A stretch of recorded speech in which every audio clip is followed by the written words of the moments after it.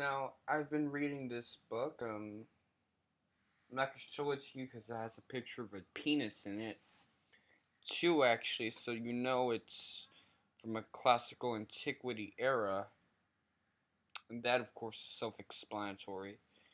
However, there was something about slave theory and advantages of and disadvantages of slavery that I never thought about before.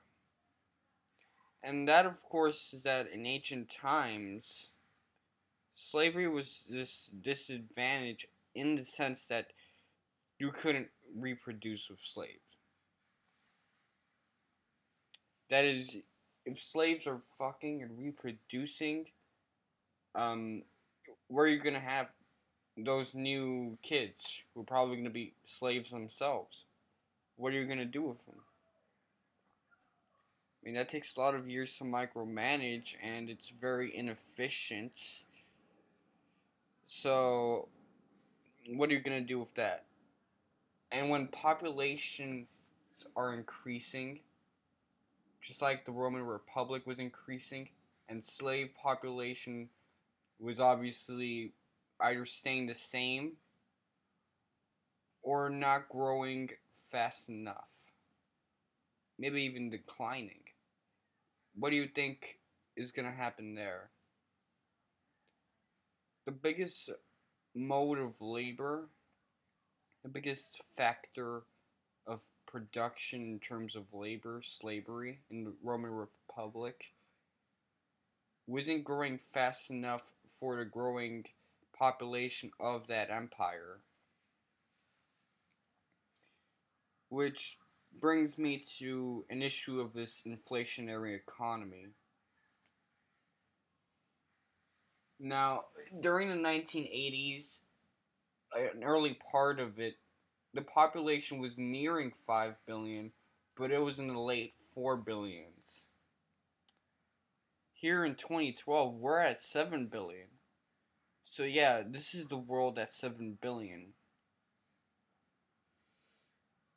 And we're in an inflationary economy, which is the closest to wage slavery we'll ever get. In fact, you can even argue that that's the best way to describe it. Because if you're in a career you don't like and you don't have options, then it's only going to get worse from there on because the money that you have and save is going to mean less in the future.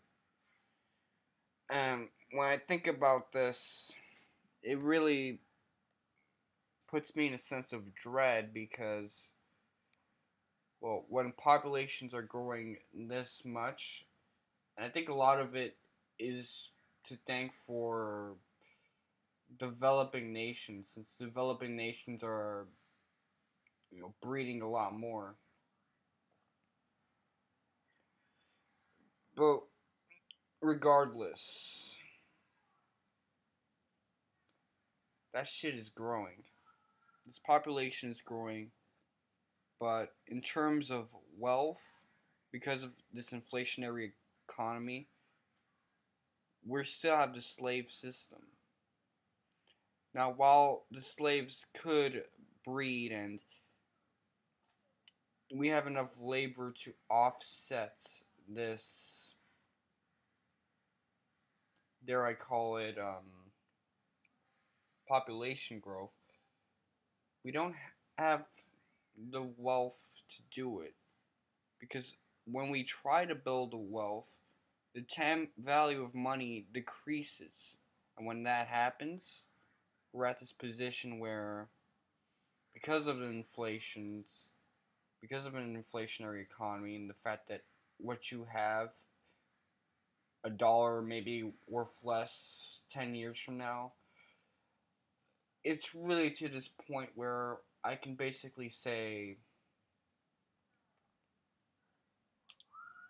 that this wage slavery system, which is created by an inflation, isn't really catching up with our population growth.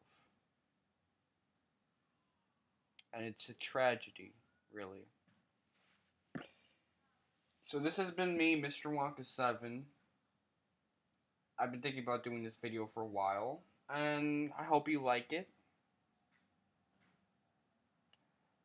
Yeah.